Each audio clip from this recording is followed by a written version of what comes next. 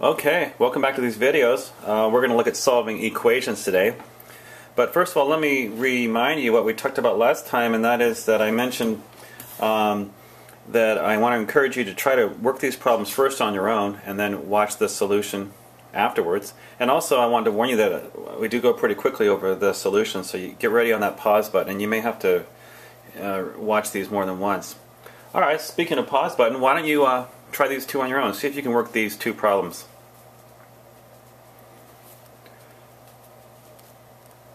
Okay, what you notice about these, they're very different. The first one's an expression, so you're asked to simplify it. The second one's an equation, so you're asked to solve it. Even though they look very similar, they're very different. To simplify, remember, you have to get the LCD, which is going to be 5 times the quantity x plus 2. So the first one gets multiplied by 5 over 5, the second one gets multiplied by x plus 2 over x plus 2. Carefully, the 5 multiplies the whole quantity, so you get 10x minus 5. Here the negative 4 multiplies the whole quantity, so you get minus 4x minus 8. When you combine like terms on the numerator and simplify, you get 6x minus 13 over 5 times the quantity x plus 2. Now when you have the equation, this is actually a special type of equation. This is called a proportion. A proportion is when you have two fractions that are equal to each other. When you have a proportion, you can actually cross multiply when you solve it. 5 times the quantity x, 2x minus 1 equals 4 times the quantity x plus 2. Use the distributive law, and get all the x's on one side, divide by 6, so there's your solution. Okay, so let me give you another one to try. Work these two problems. We'll go over these in just a minute. Okay, did you notice the first one is an equation? The second one is an expression? Now, the way you handle these is very different. With an equation, it's easier, I think, because you can get rid of all the fractions. You can always do that when you have an equation, remember. You multiply both sides by the LCD, in this case x squared, so you get x squared minus 3x equals 4, and you solve the quadratic equation. There's many different ways to solve quadratic equations. Here, let's try solving by factoring. Always try that first, I would suggest. And then you end up getting x equals 4 or x equals negative 1. Now with the expression, you can't get rid of the fractions. You have to, in fact, use the LCD as your common denominator, right? So your common denominator is going to be x squared. So what you end up with, you multiply the first one by x squared over x squared, second one by x over x. You end up with x squared minus 3x plus 4 over x squared. You're done. There's nothing more you can do to that. Okay, let's keep on going. Speaking of quadratic equations, another technique besides factoring that works, that's important, is completing the square. And the idea of completing the square is going to be used a lot in future math classes, so you should be able to do this.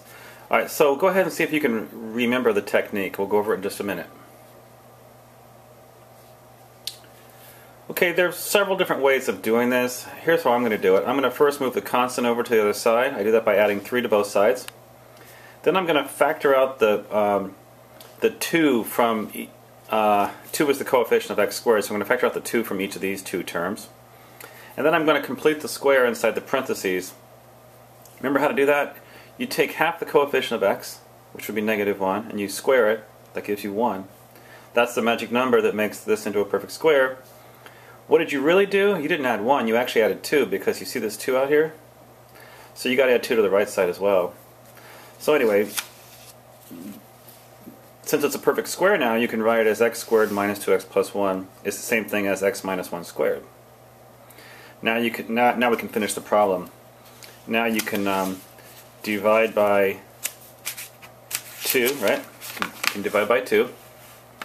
And now you can take the square root of both sides. Don't forget the plus or minus. That's easy to do. Then let's rationalize the denominator. You could write it as radical 5 over radical 2. Then you could multiply top and bottom by radical 2. So you get 1 plus or minus square root of 10 over 2. Now let's get the common denominator. So your final answer is x equals 2 plus or minus square root of 10 over 2. Alright, let's try the same problem, but let's use the quadratic formula now. Quadratic formula is right here. Please don't call it the quadratic equation. That makes teachers really upset. Call it the quadratic formula. This is a quadratic equation, isn't it? So if you want to use the quadratic formula, you would first get 0 on one side, and you have to identify the coefficients, right? A is 2, B is -4, C is -3. Then you gently place them into the quadratic formula. Make sure you put them in carefully, and be careful inside the square root. That's where it's easy to make a mistake. By the way, this thing inside the square root is called the discriminant. We'll talk more about that in just a minute. So inside the square root, the discriminant becomes 16 plus 24, doesn't it? Anyway, so that becomes 40 inside the square root, which can be simplified. Isn't 44 times 10? So then you could write this as 4 plus or minus square root of 4 times 10. The 4 can come out of the square root, become a 2. Then what you can do is you can factor a 2 out of the numerator, 2 out of the denominator, and cancel those 2's. So your final answer is x equals 2 plus or minus square root of 10 over 2, which is exactly what we got in problem number 5. Okay? All right, well, why don't you use this quadratic formula to see if you can solve this one right here.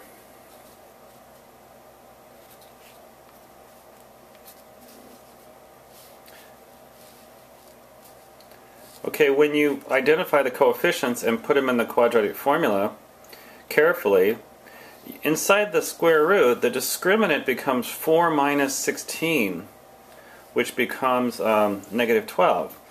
So this is not going to be a real number in here. In fact, if you were trying to find the real solutions to this equation, you'd say there are no real solutions. But for now, let's just write it in terms of I. We'd say there's two non-real solutions, or two complex solutions. Square root of -12 becomes I times the square root of 12. And then you can write square root of 12 as 2 times square root of 3. And you can do what we did before. You could factor a 2 out of the numerator and cancel the 2 with the denominator. So you get -1 plus or minus I square root of 3. Alright, let's do a few more here. Well, first I want to ask a question. This is what we've been hinting towards. You know, how many square roots, or how many real solutions can a quadratic equation have? And it turns out there are 3 cases. It depends on the discriminant. As we saw before, if the discriminant is greater than 0, then you're going to have 2 real solutions, because you're going to have a plus or minus a real number. That's going to give you 2 real solutions. If the discriminant equals 0, then this whole thing drops out, and notice how you just have 1 real solution. And if the discriminant is less than 0, you're going to have a negative inside the square root, so you're going to have a I, so you're going to have no real solutions. As we'll see later, there's an interesting graphical reason for this. When we get to quadratic functions, it turns out when you solve a quadratic equation equaling 0, it's when the graph crosses the x-axis. So if you have 2 real solutions to the quadratic equations, you have 2 x-intercepts for the quadratic function. If you have 1 real solution to the quadratic equation equals 0, you have 1 x-intercept. It turns out it has to be the vertex. And if you have no real solutions, that just means the quadratic function doesn't cross the x-axis. We'll get to that later. Anyway, let's do a few more. Let's do one. I think we have time for one more. Now, this does not look like a quadratic equation at all. It looks like a 4th degree equation. But it turns out if you look at it just right, you can think of this as a quadratic equation. Isn't it something squared? It's x squared that's being squared. I like to think of it like this. Even if I don't write this, in my mind I'm thinking of this as like w squared minus w minus 12 equals 0. Which factors? You see w is x squared in this case. It does factor, so think of it like this. Instead of w minus 4 becomes x squared minus 4. And instead of w plus 3 becomes x squared plus 3 equaling 0. Then you'd set each one equal to 0. And when you solve this, though, look what happens. You set each of them equal to 0, so x squared equals 4, or x squared equals -3. But x squared can equal -3. That's not going to be a real solution, is it? You get x equals plus or minus 2 here. Here you're going to get I, x equals plus or minus I times square root of 3. If the problem said find the real solutions, you would rule those out and you just say x equals plus or minus 2. In this class, we're pretty much going to be focusing on just the real solutions. Uh-oh, we gotta go. We'll see you later. Bye-bye.